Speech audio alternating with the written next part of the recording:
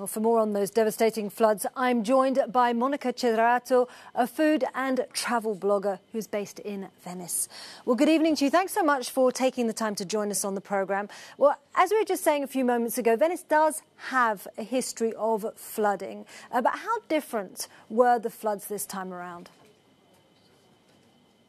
Well, I would compare it to this. Snow always comes down on mountains and people always go skiing, and then all of a sudden you have an avalanche. This was happening in Venice.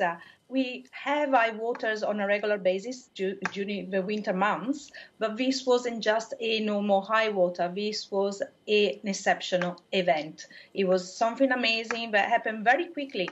I think it's the speed practically that was what concerned everybody. It just happened in a matter of hours when generally we know well in advance if it's going to be very high. So that's what was so weird and strange. OK, and if you're describing this obviously as an exceptional event, how are people getting over this? How damaged are people's livelihoods following these floods? Well, the more I talk to friends, the things are getting worse and worse. I heard of people that lost their homes completely because they had actually the furnitures floating. I have many friends that have restaurants that literally have lost all the fridges, the ovens, the dishwashers.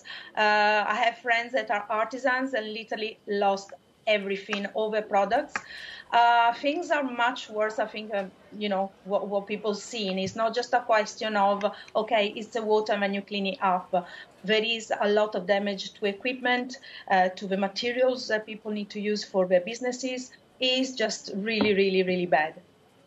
And Venice has a troubled history, let's say, when it comes to tourism in the city. Are tourists now coming back to Venice? Because in some respects, they will help prop up the economy.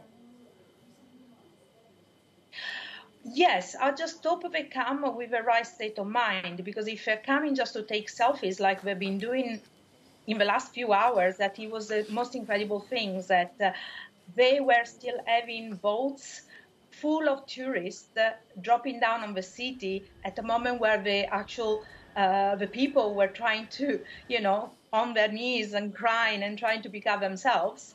So I thought that was very, very strange. We hope that they come back with the right state of mind, as in meaning to actually invest in the city, to invest in the local artisans, and to invest into the local shops.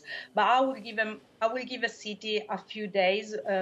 Venetians are known for being very resilient people, but they still need time to build themselves up again.